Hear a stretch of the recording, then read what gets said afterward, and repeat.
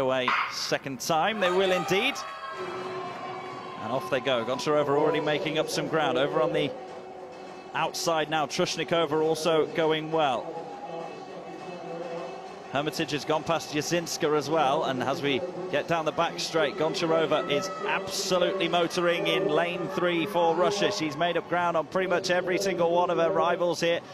Hermitage trying to stay with her in lane 7. Trushnikova's going okay as well, but it's definitely Goncharova who is taking this first 250 meters by storm. She's coming around the top bend here, ahead Goncharova.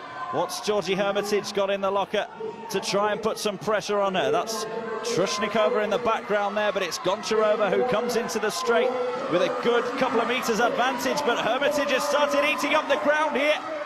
It's Georgie Hermitage of Great Britain coming through, and she takes gold in the women's 400 T38. Goncharova gets silver, and the bronze goes to Evgenia Trushnikova.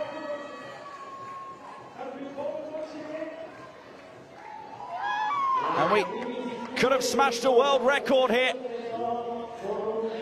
Georgie Hermitage made up some serious ground in the last 100 meters or so, because Goncharova was well in control.